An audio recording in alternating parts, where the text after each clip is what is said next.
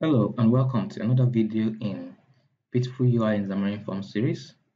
This is the part 2 of the video titled Custom Message Box Xamarin Forms. This was where we left off in the last video, the part 1. And in this video, what we'll be doing is we'll be making this a proper message box. We'll be able to pass in our title, pass in our message, and also want to have two buttons here. We have the OK button and a cancel button. Then we'll handle what happens when the user clicks on those two buttons. Without wasting time, let's get started. Okay, so now let me start from the message box.xaml. Right here we have a button. So what I'm going to do is I will remove this and I'm going to create a stack layout to house the two buttons. That's the yes, the OK button and the cancel button. So I'm going to have a stack layout here, and I'm going to set some properties. Let's set the grid row to 1. We want to space it 1, the grid row to 1. We want the spacing of 0. We want the orientation to be horizontal. Then let's set the horizontal option to fill and expand. Okay, we have that. Then the first button, let's give it a name. Let's call it OK btn. Then let's set the text to OK. Let's set the text color to white. Let's set the background color to a pink color. E10555. Then let's set the horizontal option to fill and expand. And then let's undo the click event. Clicked. Let's generate a new event handler for it. Say a new event handler for it, and let's close it. Okay, so what I'm going to do is I'm going to copy this and I'm going to duplicate it and change some property. Let's rename this to cancel btn. Okay, the text to cancel, the text color to white. Let's set the background color to dark gray, and yeah, let's undo the click event to be something else. Let's give it a name, cancel. So now we have our two buttons right here. So undo to undo the OK button and the cancel button. One other property that I want to add to this button, let's add the height request for each of this. Let's set to 45. I'm going to copy this and I'll paste this here. Okay, so we have that.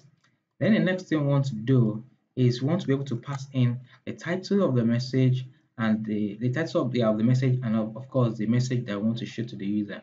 So what I will do is I'll go to the message box, the xamarin.cs. Then right here I'm going to pass in two parameters. That's a string title and a string message. And also, before we continue, let's go back to our message box to Samuel, and let's give this X name. That's our title. Let's call it title text. Then the message, let's give it a name, MSG text. Okay, now that we have this, I can now go back to our message box examine.cs, and after calling the constructor, after initializing the component, let's set the title title text dot text. Let's set the value to the title that we pass in, and also let's set the message text dot text, and let's set it to the message that we're passing. Okay, here we have that. What we want to do now is to handle the event that I was going to raise when the user click on either the OK button or the close button. We are going to remove this as we're not going to need it again. So I'm just commenting out for now. Okay, so next one to do is want to create a public event handler, and want to pass in uh, the argument. This will be what's going to contain in the results that we're going to pass back to whoever is um, whoever calls this when this event is raised. These are the arguments that we're going to pass. So the first thing I want to do is let me first just come down here and create a class that's going to hold the arguments. So let's call it public class dialog results. Dialog results. And right in the class we have two methods. One is a bool to handle success. Want to know if the call is successful or not. Then also let's also create another property type of string, and this will contain the message. Let's just create a message string that we're going to pass back. So can come back here now and say public event handler dialog results, and let's call this event on dialog close. On dialog closed. Okay, so now this is what's going to happen when the user clicks on OK. We want to pop this pop-up. We want to pop a sync. Let's go back to where it's being called from. But before that, we want to invoke the event that has been raised. So what we're going to do is let's first of all invoke the event. So we do on dialog closed. Let's check if it's null. If it's not null, invoke, and the object as sender. This is the sender. That is the message box itself, and the argument is going to be of type dialog result. So let's create a new dialog result, and let's pass in our success to be equal to true, since this is okay, and let's our message to be say user clicks okay. Then we end it like this. Then the last thing we want to do is to now pop the pop-up. So I will go back. So the next thing I want to do is I'm going to copy these two and replicate it in the cancel event. Also, we want to invoke the on dialog close, but we're going to set this to false, and just say the user clicks cancel. Okay, so now we want to go back. Let's go back to the page where we are calling. That's the main page. This is the main page. We have this button that we click to show pop-up. What I'm going to do is I'm going to wrap this into a stack layout. I'm going to wrap it in a stack layout. I want to stack two things together. Orientation. Let's make it vertical. Then I want to make the uh, horizontal option to be center, vertical option also to be center. Let's move it like that. Okay, so I want to add uh, another control here, and label. Let's add a label. Let's give it a name of say results text. We want to use this to display the result of our dialog, and let's give it a font size of say 18.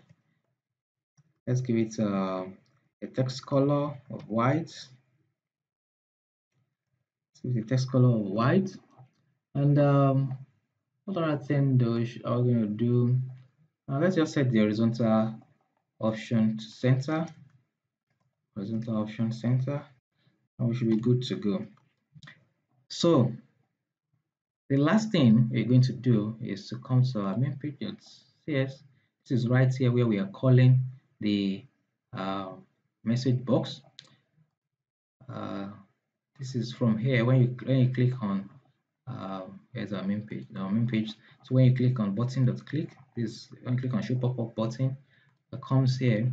So we want to pass in. This is requesting for our title and message. So let's pass in our title. Let's call it message. Let's call it congrats. Congrats. And let's pass in a message. Our title is congrats, and our message you say you can now move on to the next challenge. Okay, then before we show the pop-up, let's undo the on dialog close event. So we're going to say pop dot on dialog close. That is the event that we raise. So let's create let's plus equals let's the sender and hag. This I'm going to take the argument and let's use a lambda expression to create our execution. So right inside here, result text, the text, result text, the text, and let's assign what's in our hags dot message. So as you can see, there's a message property in our dialog result. I don't know why it's not showing the IntelliSense, but it's fine. Okay, so now that we have this, we can now go ahead. Let's clean the solution.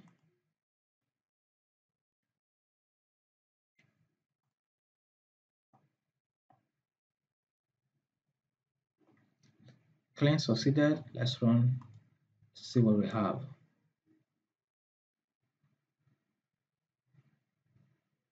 Okay, so we have our project running. We have our app running. Let's click on show pop-up. Now we have our pop-up. You see we have congrats. You can now move on to the next challenge.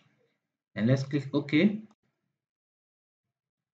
User clicks OK. Let's show pop-up again. Let's click on cancel. User clicks cancel.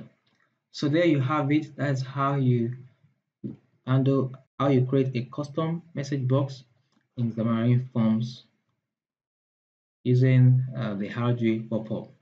Alright, thank you very much for watching this video. If you have enjoyed this video, please give it a thumbs up and also subscribe to this channel.